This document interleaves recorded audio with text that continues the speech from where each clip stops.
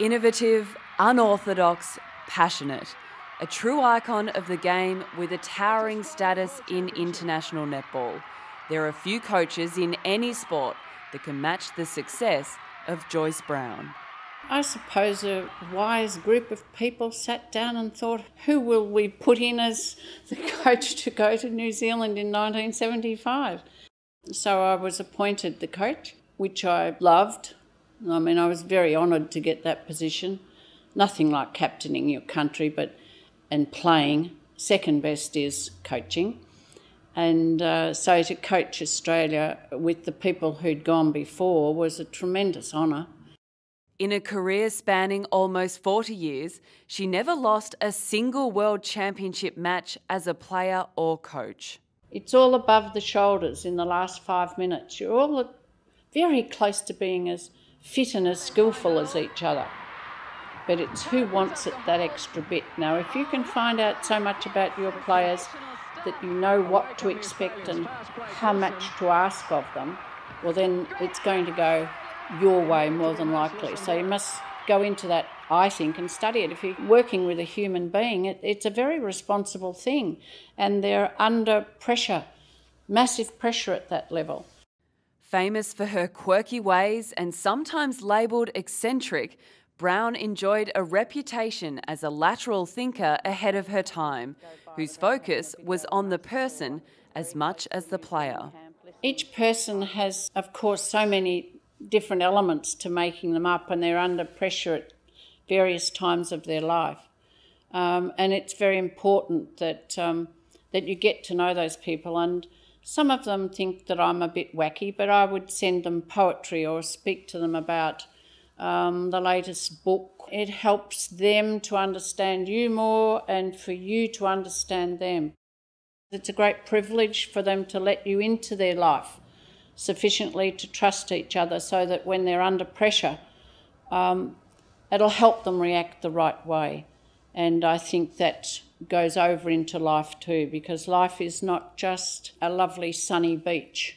The tide comes in, the tide goes out. There are different undertows in your life that you must adjust to, and so it is playing.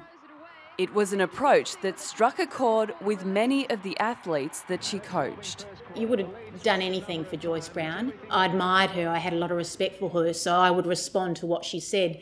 And that was the same when she was on the sideline during a match. If she called out and told me to drive or do this or do that, I would live for her. She was just, someone that you loved dearly. She was interesting, she was odd, she was your friend but kept the distance, so just knew exactly how to play the role of the coach.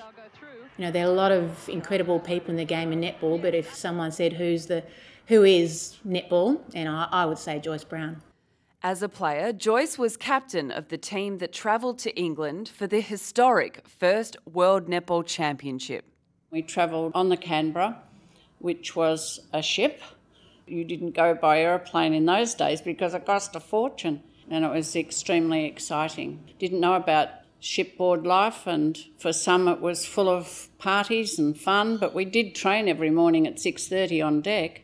Lorna McConkey knew what she was up to, so our skills were pretty good. We did continue to throw balls overboard, sometimes not purposefully, but we were very fit and we got to know each other because we were on board for 3.5 weeks, and we had a marvellous time because it was our first touch of seeing how the rest of the world really live and how lucky we were to live in Australia. Brown coached the Australian netball team to 3 World Championship titles in 1975, 1983 and 1991, and held world dominance for 10 years. I loved them and they loved me, and we were very lucky, Annie. Joyce is a member of the Netball Australia and Sport Australia Halls of Fame, and was awarded the Medal of the Order of Australia for her services to sport. Netball has been a great experience for me and had a terrific effect on the way that I deal with the individual person and the team. It teaches you how to deal with people, how we're all different under different sorts of pressures. It teaches you to be quiet every now and again, which is hard for me to do sometimes, and just listen to the other viewpoint. And I think that's extremely important as you go through netball and life, because you learn every day something new about yourself and about other people. It's mainly your relationships with other people. That's what life is. And the people that you coach and are prepared to show their real selves, they're the people you love, and you hope that you've given them some love through what you've done. So netball has been very good to me.